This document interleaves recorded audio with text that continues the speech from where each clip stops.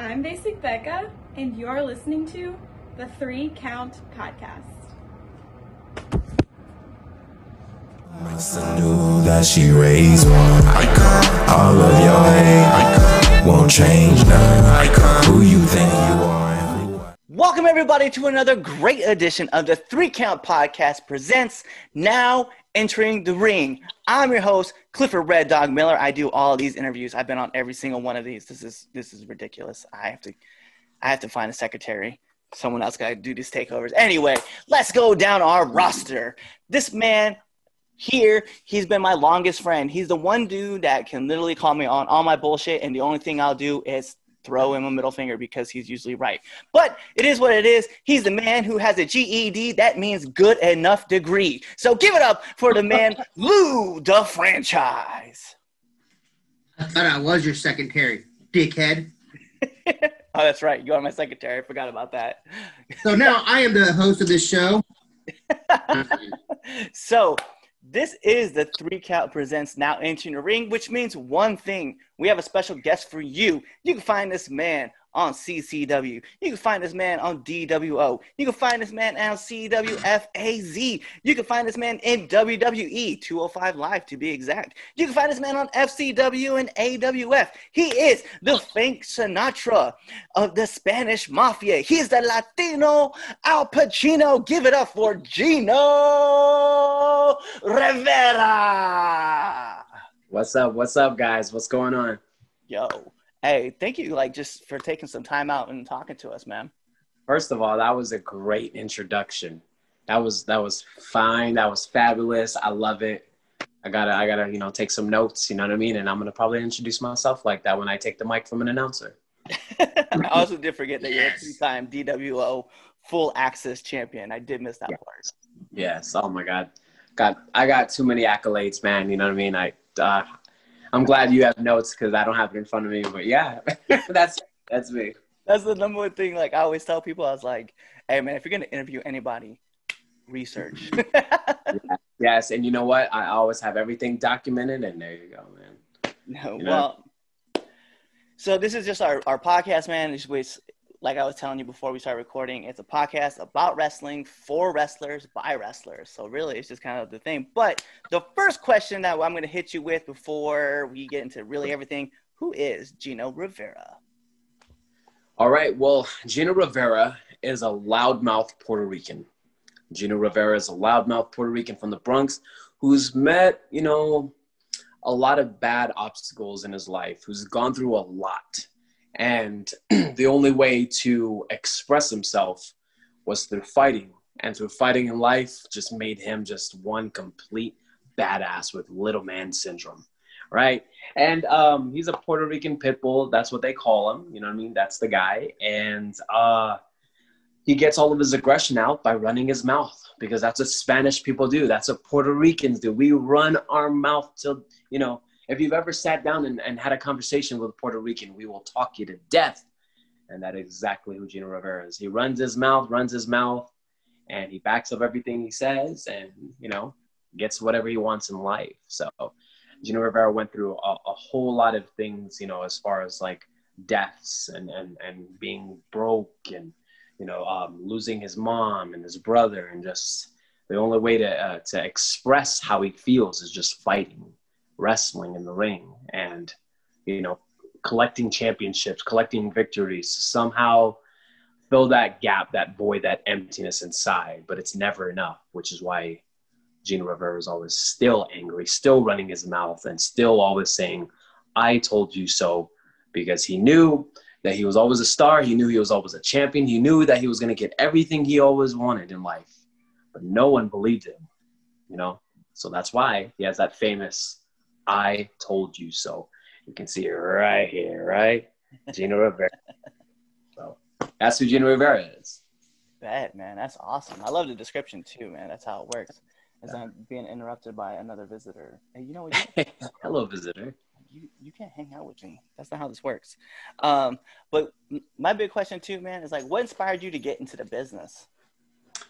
My adopted mother. I was given up at the age of 2 months old. My real mom did not want me. She was a 17-year-old mom who got pregnant, and she wanted to live the fabulous life, and she didn't want to have a kid. And we see that a lot today. But back in the 90s and the 80s, I mean, that was like, it wasn't okay. But she got pregnant. There's a lot of rumors as if she was raped or she was involved in some street work where she met a guy she loved, had sex with her, and got her pregnant and left her. And now she's like 17, doesn't know what to do. So she went back home and she kind of gave birth to a young Gino and didn't want to be a mom yet. So someone else took over, and my mom left to the mainland, California, to become a hooker, a street prostitute. And she's done that her whole life. And the person that took care of me, my adopted mom, had 5 boys of her own. And she's like, I have baby fever. Like, I love kids. I'll take that kid. I don't care. I'll raise him. You know what I mean? No paperwork needed. And she took me, she raised me. And it just so happened that she was obsessed with wrestling. Wrestling was like her life, you know what I mean? And she loved, like guys like Jimmy Superfly Snuka, Jake the Snake, Andre the Giant. And around that time, 1990 and 91, like Undertaker came around. And she was like the biggest Undertaker fan ever, in the WWF at the time. And as you know, you're a kid, you watch what your parents watch. You know what I mean? You don't really go like, I want to watch this. I mean, my kids do now, but back then, it's like, hey, well, I guess we're watching the Andy Griffin Show, or we're watching Sally or Jenny Jones or whatever it is. And at the time when WWF would come on, we'd watch that. And my first memory of wrestling was seeing like Jake the Snake on TV and stuff like that. And just stuff like that. Like, I was just a big fan of wrestling. Whenever it came on, I would watch it with my mom. And ever since then, I was just hooked. I was a fan, and you could not tell me anything bad or nothing negative about wrestling, because I was just hooked from then. So you could say, I was watching wrestling from, my mom would tell you, like a couple months old, a year old, 2 years old, you know what I mean? So that's what inspired me to actually watch it, to get into it. Is that what you guys wanted to know? Like, how did I get into it? Yeah, that's definitely, yeah. Well, eventually I moved to Los Angeles, and from Los Angeles, I went to go see a live show, and I was at the Staples Center. I was walking across the street, and I kept getting these flyers from random people. Like, they're just giving me these flyers, and I'm like, what the heck I don't want to see strippers. What the hell? I'm here to see wrestling. But I didn't really look at the flyer, you know what I mean? Because the flyer was like, do you want to be a pro wrestler? Join Santino Bros Wrestling. And it had all the guys with their shirts off. But I was like, oh, what the hell? I don't want this. I chucked it.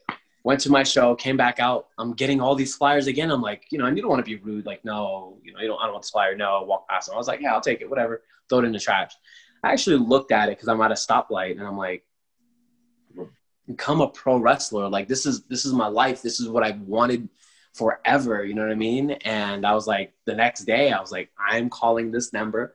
I'm going to go down and I'm going to sign up. You know what I mean? And I met XPW, which is like a rival of ECW on the West Coast. They were the hardcore wrestling guys like Angel Exoticos, the late Supreme, who's my trainer, who just passed away, RIP.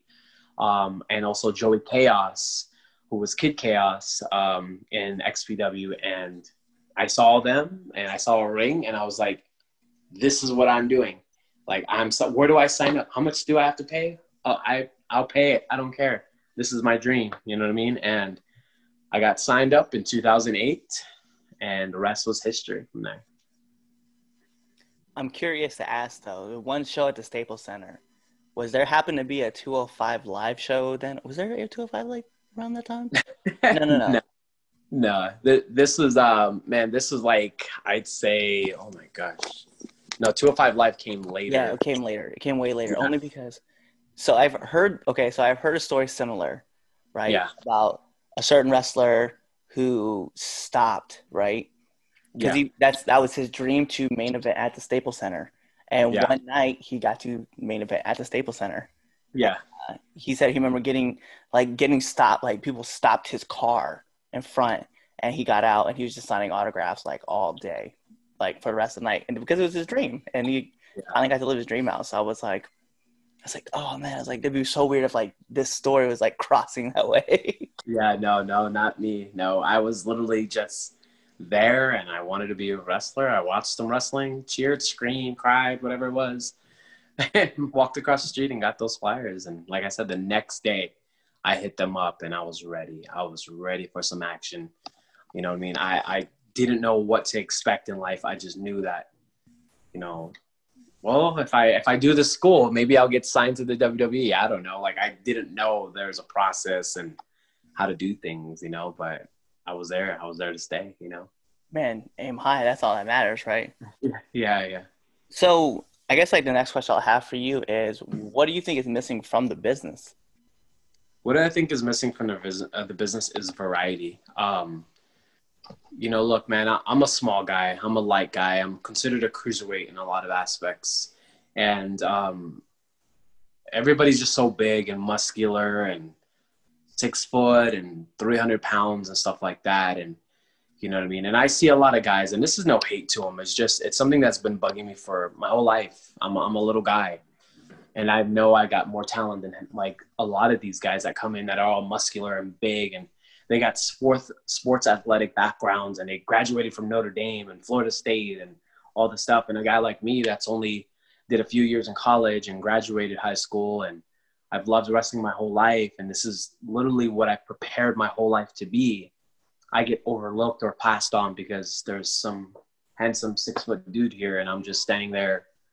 You know what I mean? I have the same thing this guy has. Nice boots, nice gear. I can speak. That guy can't. I can wrestle. This guy wants to learn how to do it. Like, I have the passion, but this guy's just doing it for 15 minutes of fame, or just to say, hey, I worked for the WWE. Now I want to be a Hollywood movie star.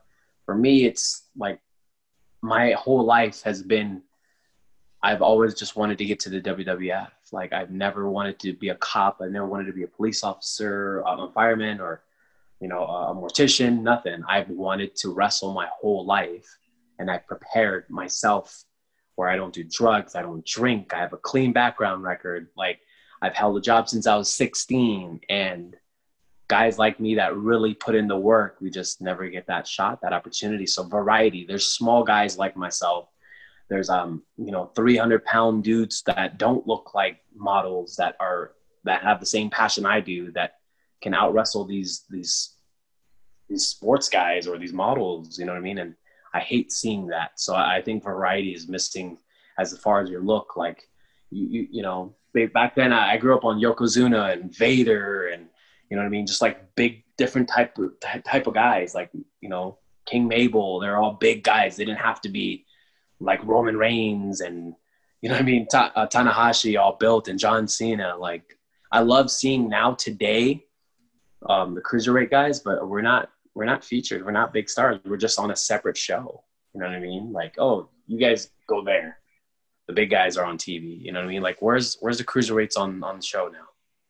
Yeah. You don't really see them. You don't see them. They have their own show. That sucks. You know what I mean? Because I like seeing different varieties of wrestlers and stuff like that. Not everybody has to do the big man moves. I like seeing the technical wrestlers. I like seeing the high flyers, you know what I mean? The grapplers. I like seeing all that.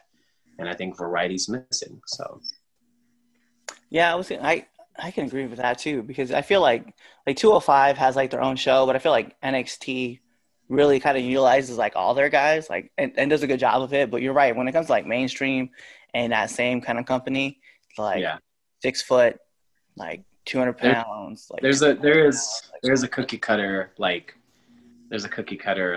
you know, I don't know how to really say it, but yeah, they're looking at us for a certain type of guy.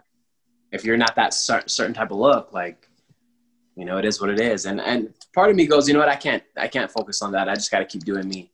And a lot of advice that I've gotten from the older vets, the veterans around in wrestling, is they just tell me, keep talking. What you lack in size, you have it in your mouth, right? That sounds weird. What's it called? What you lack in body and, you know, like, you know, muscles and genetics, you have it with your mouth. Your mouth is your moneymaker. Never stop talking. And I've been compared to like a light-skinned Leo Rush, and I'm like, that's great, but you know what I mean? Every wrestler doesn't like to be compared to other wrestlers, but I'll take that. You know what I mean?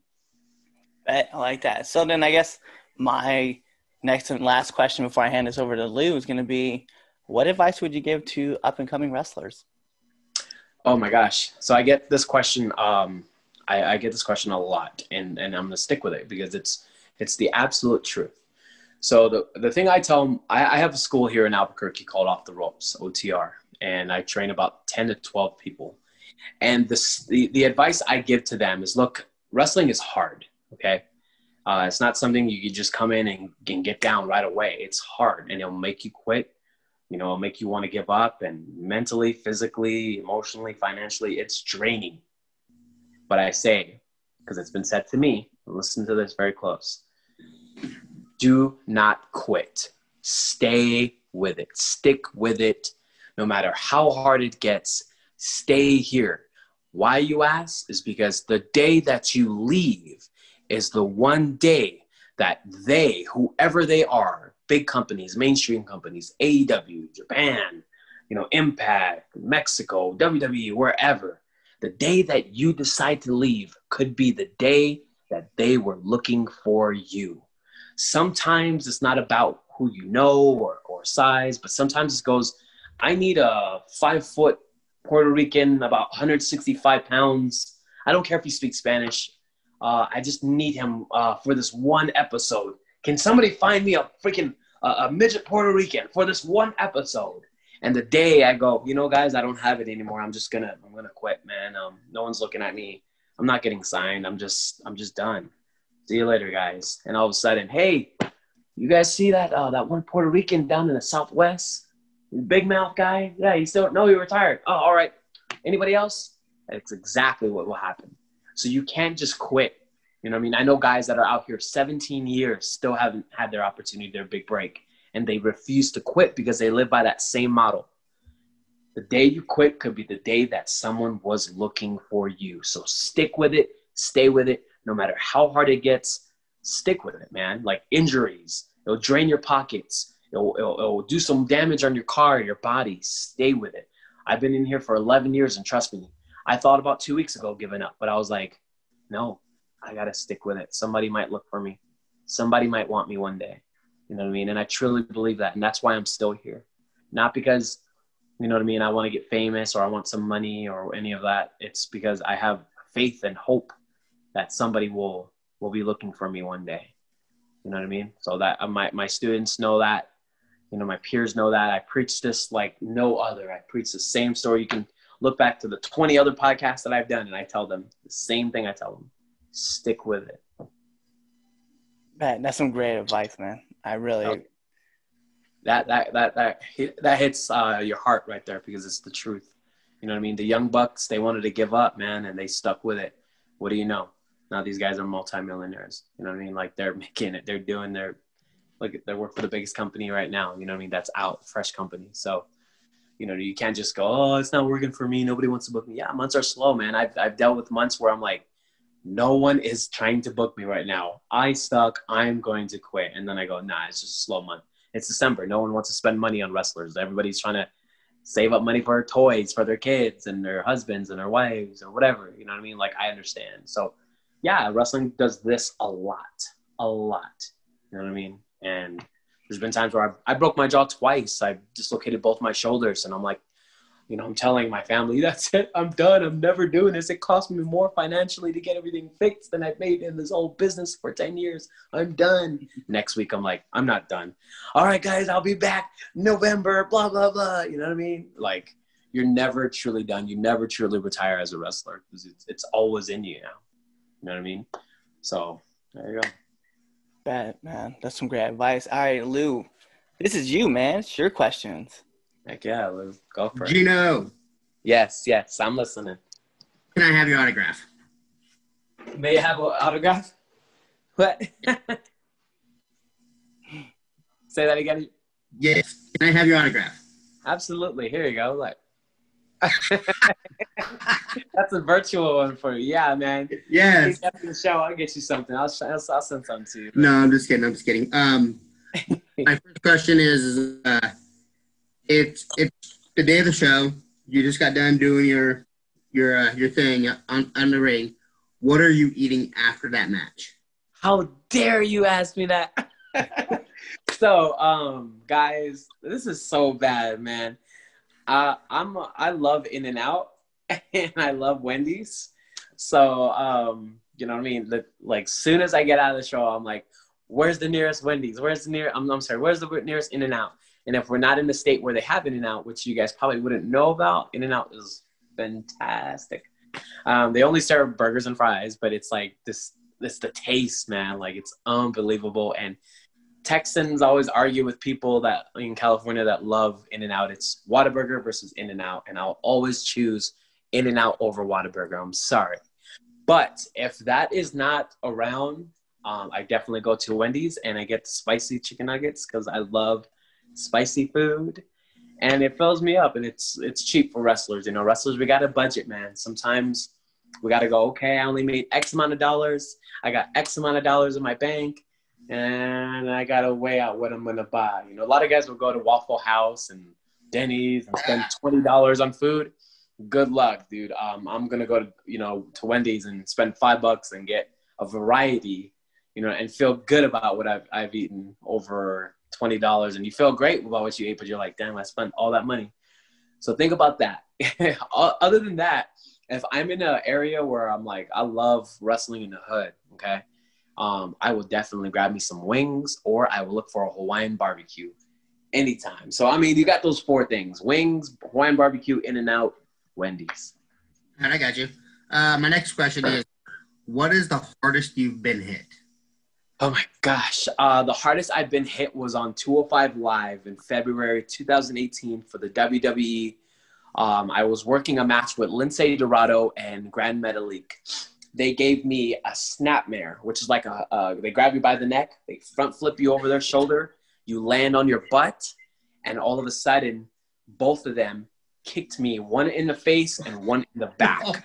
And mind you, I broke my jaw twice already in the last 11 years now. They did not hold anything back. It was a snapmare. Boom, I'm on my butt, and all of a sudden, bam, I'm like, bam. And I just remember myself looking at the lights, because the lights are hot and they burn and they're super bright, and I almost disappeared because I didn't tan that day. What's it called? Yeah, I just remember hearing that boom, and I laid down and I'm like, oh, I'm dead. You know what I mean? My mouth is broken. But yeah, that was probably the hardest I've ever been hit. You know what I mean? Even breaking my jaw, when I broke my jaw, I heard that snap sound and I'm thinking, oh my gosh, like that was the hardest I've ever been hit. No, that stiff kick, I think it was, gosh, I'm going to say Lince Dorado who kicked me in the face, and then Grand Metalik who kicked me in the back. Oh gosh, it was just like one boom. So I'll never forget that. But they're told to lay it in. You can't make that stuff look fake. You can't, we already deal with that, right? So, you know what I mean? We can't really just graze somebody. You gotta let these fans that are in their arena actually see contact. And boy, did they ever. But I love him for it. Lince Dorado is one of my good friends, and shout out to him. And it was great. You know what I mean? I can't complain. I love it. One of the best moments of my life, but also one of the most painful moments of my life. Okay. All right, my last question. We're gonna get a little personal here. What motivates you to continuously to improve in the ring? Seeing my friends get signed, and everybody else passing me by. That's the one that hurts a little bit. Of course, you're happy to see your friends get signed, and you're happy to see them come out and, oh, there's your buddy, and they didn't tell you that they're going to make their debut tonight, or that they had a special spot, an extra spot, and all of a sudden you go, well, I've been wrestling longer than that guy, or, you know, I might be a little better than that guy, or I know more people than that guy to help me get there, and why is that guy there? And why am I at home watching him on TV or watching her on TV? That could have been me. And wrestling sparks this little professional jealousy, which is good at times because it's a motivator. You know what I mean? And I've dealt with a lot of that where I'm like, yeah, man, hell yeah, I'm happy for my boy. Hell yeah. And then I go, what about me? You know what I mean? What about Raven? I'm just kidding. But what about me? Like, what about all the work I've done? What about all the sacrifice? And look, this is wrestling. And one thing one of my trainers always said is wrestling doesn't, can I cuss on this thing? Yes. Wrestling doesn't owe you shit, okay? No matter how many miles you put on the road, what it does to your body, what it's done to your pockets, how many shows you do, wrestling doesn't owe you shit, and you're entitled to anything. And I will always remember that. So when I do see my friends get signed and they're making their debuts, yeah, I got a little bit of jealousy, and I'm like, darn, man, I wish that was me, and I'm happy for them. But then I go, but wrestling doesn't owe you anything, so work harder, get better, get in better shape, get better gear, make your promos more crisp, you know what I mean? Change your gimmick, change your hair, change your face, whatever it is, do better facials, get in your school, go training, go, work out with some different people. There's so many things to do to make you stand out. And sometimes people lack that. And I've been guilty of that too. A lot of wrestlers do. And a lot of wrestlers don't want to admit that, but I have no problem with honesty. And I know what I have to improve. Like I have to improve speaking Spanish. A lot of opportunities were supposed to be given to me. And sometimes people are like, well, can you speak fluent Spanish? Because what about media? And I'm like, yikes, I can't do that. Or, they're like, okay, you can wrestle, you can talk, you look good, blah, blah, blah. But can you gain about 45 pounds? Can you gain about 50? And I'm like, oh my gosh, I already eat like a boatload. How am I supposed to do that? And I've lost opportunities because of that. So I know what I need to do to get there. It's, remaining motivated and constantly seeing my friends get signed that goes, you know what? Damn it. I'm going to train tonight. I'm getting in the gym. I got to do this. I got to order new gear. I got to get boots. I got to come, with these promos a little hotter, and stuff like that. So that is something that motivates me, is the professional jealousy, which everyone has. You know what I mean? You could be a guy at McDonald's, and the guy that's only been here for 2 weeks, gets a promotion, and you're like, wait, I've been on the fries for 10 years. What the hell? What do you mean he's a manager? You know what I mean? It could be a teacher, you know what I mean? That, hey, he's a sub. Why is he getting a job, and why is he getting more pay than I am? What the heck? I've been here for 30. It's kind of like that. You know what I mean? You gotta be honest with yourself and go, there's a reason why you're not signed and they are, or there's a reason why they're getting opportunities and you're not. So that is the motivation. Bet. That's it for me. Yeah, it's crazy. It's crazy you mentioned it. We'll talk stories. We'll talk more stories after. Yeah. All right. So tell anyway, me what I'm saying. Hey, stop me when I'm lying. Tell me what I'm saying when I'm like, when I say all these things, you don't feel that because it's legit. It's the truth. You know? Hell yeah. Oh yeah. Yeah. No, definitely. I can't. We go talk story after. Yep. All right, man. So those are all the questions I've got for you. Those are all the questions that Lou's got for you. So we're going to get into it. It's time for the world famous 10 count questions. So here as it works, man. We're going to fire off 10 questions at you. It's going to be whatever's first thought to your mind. Let's do it. I love these. We're going to put the imaginary timer on the clock. Bing! And here we go. Raw or SmackDown? Raw. Eddie Guerrero or Rey Mysterio? Eddie. Jedi or Sith? Seth. All right. Friday night, what you doing? Friday night, spending time with my kids. Night owl or early bird? I'm a night owl. Favorite movie? Favorite movie? Oh my gosh. Any hood movie. I can't put one. Any hood movie. Friday, Don't Be a Menace in South Central while drinking grape juice. That's me. Any hood movie. Favorite TV show? I love Full House. Yeah, let's go. I'm not even too hot or too cold. Too hot. Nominate somebody that you would want on this podcast. I would say Peter Avalon, Famous B, Jungle Boy, those guys. You know what I mean? Those are the first people that pop in my head because they've got really interesting stories that, oh my God, only if you knew. They were amazing people. Yes. All right. Peter Avalon, AEW. We know that this episode right now is actually being recorded during your match with Brandon Cutler. We'll be reaching out to you. And Jungle Boy. I'm a huge fan of Jungle Boy. Trust me. Love Jungle Boy. He's such a nice dude, bro. Nicest guy you've ever met. Like, Jungle Boy's just that dude. He's seriously he has a heart of gold. So. And then last but not least, my favorite question to ask every single person that comes on this show. Favorite curse word? Can I say that? Yeah. Bitch. Too much, too short, man. And, being in a locker room, just, where everybody's just saying the F word or whatever, I love hearing the girls say the bitch word. You know what I mean? It makes me laugh because women say the word bitch differently than guys do. For us, if you don't know, guys, we say bitch with like a heavy I. Like, bitch, what's up, bitch? Or whatever. And girls will say with an E. They'll say, she's such a bitch. And I'm like, what? Can you say that again? And they'll say it the same way. So we say bitch, and they say bitch. She's such a bitch. Oh, yeah, she's in the locker room. She's such a bitch. And I'm like, can you say that again? Bitch. I'm like, they don't know. They don't hear it. You know what I mean? So it's funny to hear that word. But I love saying that word, you know what I mean? Because too short, I love too short too. So, you know what I mean? And it's just it's a funny word. I like saying it. Bad. All right, man. Well, those are all the questions that we have for you. So do me a favor, Gino. Tell our listeners and our viewers where they can find you. You guys can find me on social media because I'm always on it. From Facebook to Instagram to Twitter to TikTok to, YouTube. All you have to do is type in Gino Toldyouso. Toldyouso, one word. Gino, one word. 2 words together, right? Gino space Toldyouso, all one word.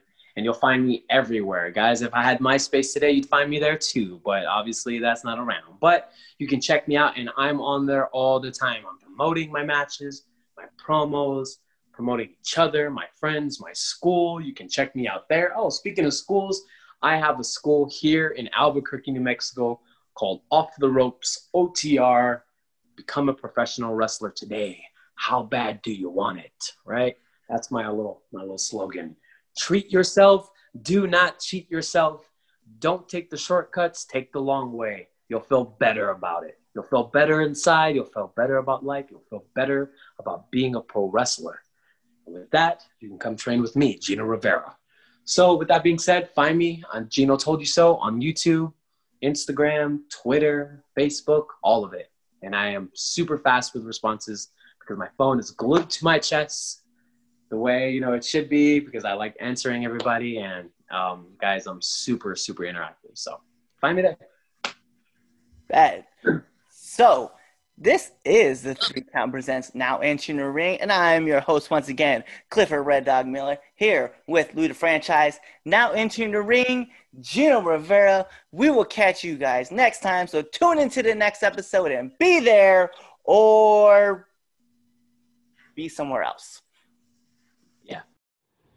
What's going on, 3 Count Nation? I'm Clifford Red Dog Miller with the catchphrase. But what I really want you to do right now, go to twitter.com, right?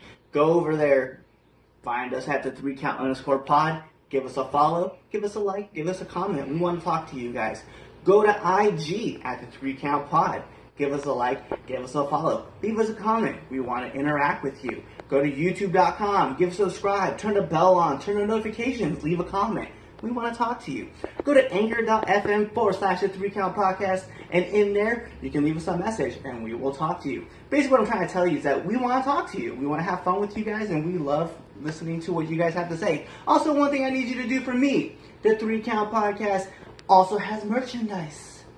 Oh! At prowrestlingtees.com/the 3 Count Pod. Please go buy our t-shirts. We love you guys, and we hope you love us too. So show us some support, please.